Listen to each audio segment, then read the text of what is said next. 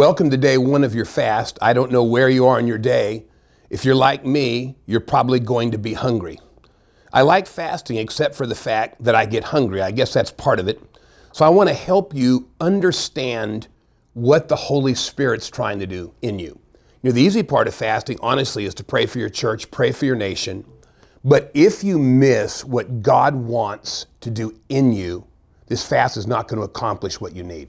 One of my favorite stories in the Bible is found in John 4, 1 through 42. Jesus is getting ready to have a revival in the non-Jewish world, and who he picks is astonishing. It says he must go to Samaria. I think that day Jesus must have been compelled to go to Samaria. It was a place that the Jews of that day had written off, just like the church writes off whole demographics, whole spectrums of people. But Jesus never writes anyone off. Sat on Jacob's well that day. The disciples kind of hounded him to go and eat. He was just quiet, waiting. And a woman appeared. We know later in the story she'd had 5 husbands, was now living with a man, broken, abused, not trusting. And Jesus did something quite unusual for him. Instead of asking her, "Can I help you?" he said, "Get me a drink." Now, why would he do that? Because in that command was a promise, and that's the way most commands work. What he was saying is, by the time I get done with you, you won't be thirsty. You'll be a drink. She said, like, "How can you do this? You're a Jewish man. I'm a Samaritan. What's wrong with you?" He said, "Listen." He said, "If you knew who I was and what I was offering you, you'd ask me for a drink, because I'll give you water and you'll never thirst again." She was stunned. She said, "How can I never thirst again? Give me this water." He says, "If you believe in me, I'm going to create a well on the inside of you. And this well is going to release the very life of God on the inside of you, his joy, his peace." Now, the well Jesus spoke of was the new nature. You see, when I was born again, when you were born again, when we trusted in Jesus as our Savior and Lord, a lot of things happened. Yes, we got a new name, child of God, son of God, daughter of God. Our sins were forgiven. We had a new righteousness, but we also had a new nature. What I mean by that is the Holy Spirit of God basically was reunited with your human spirit.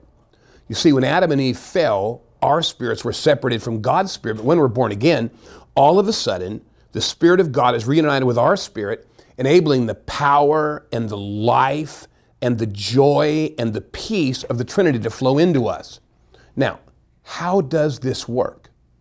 The metaphor in John 4, as you'll see in this devotional, is the word drink, but it's really a metaphor for the spiritual disciplines.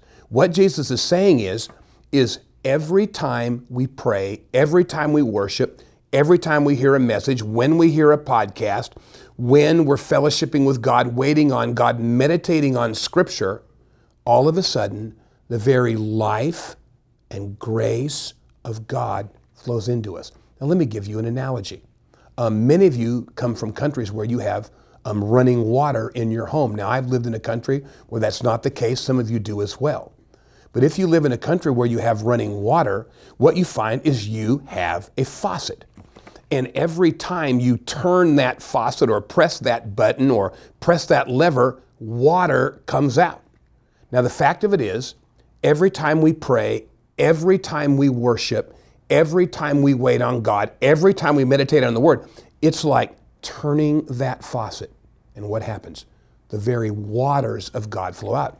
In the book of Revelation, we find the river of God flows out of the throne of God. And the unique thing is, every time we approach God, that living water of heaven flows into us. Now, if you don't have running water, the better analogy is your bucket is the spiritual disciplines. And whether you get your water from a river or from a stream or from a truck that comes down your street, I've seen it all and lived where that's the case, that's what happens. So the purpose of today is I want to help you receive the life of God through your new nature. So I want you to meditate on John 4, 23 through 24.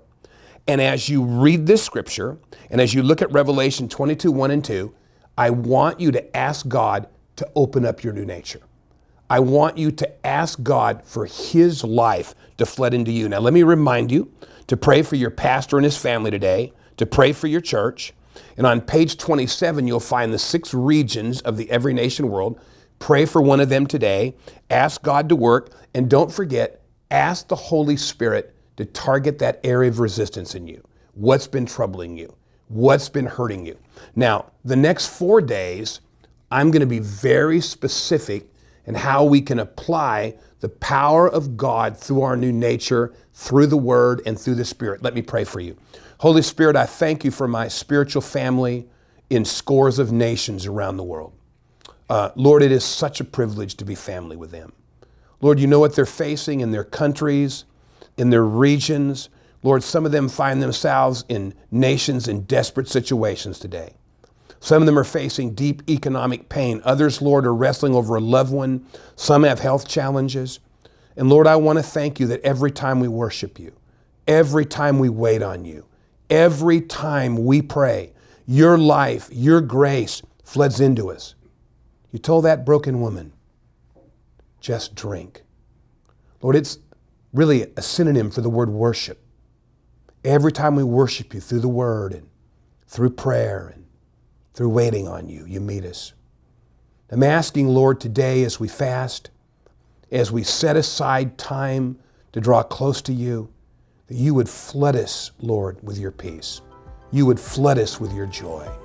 You would flood us with your life. Amen. Thank you very much. Have a great day on your fast.